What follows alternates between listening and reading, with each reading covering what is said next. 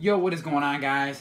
I'm back at it like a motherfucking crack addict with another new sneaker pickup for you guys.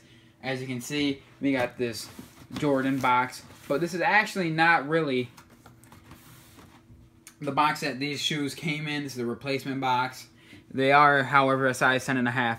And to give you guys a quick little hint, yes, they are the Jordan 1. Now, what Jordan 1 you might be thinking? Well, boom. That's right. Your boy picked up some Royal Ones. Now, about these. Yes, I know. These are hella beat. Alright, creases up the ass, both shoes. The other shoe has a pretty bad scuff. But, you know what? Picked these up for a steal, and I plan on restoring them. So stay tuned on my channel. You're going to see a restoration soon. I'm going to whiten up these midsoles. You know, maybe fix the paint.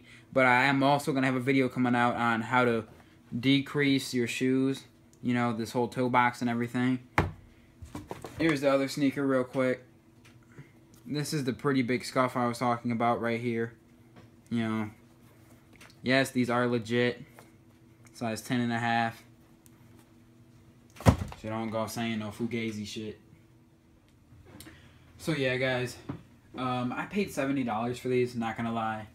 You guys can go in the comments and let me know if you think $70 is worth it. Yes, we already went over that they have flaws, you know. Creasing of the toe box, scuffs, yellowing of the soles. But other than that, it's really not too bad.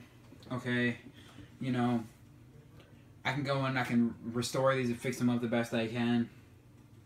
So I think $70 for some Royal Ones weren't that bad. You guys can let me know in the comments what you think.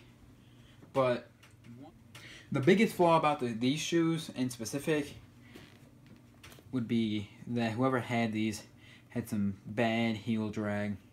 Now, I don't plan on replacing the whole midsole. I just want to whiten these up, make these look fresh. I know on the camera I might not be able to see it, but they are pretty yellow in real life. So I'm just going to go through real quick, give these a good old little special Crep Protect specialty, you know what I'm saying? And then, yeah, I'll be back. Alright, yo guys, I just got back from cleaning these up with the Crep Protect. I gave them a nice little clean down.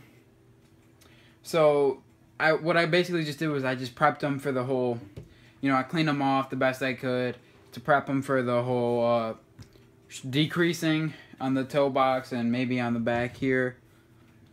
But yeah, that's about it, guys. I just wanted to show you guys my new sneaker pickup. Let me know if you guys think 70 was worth it.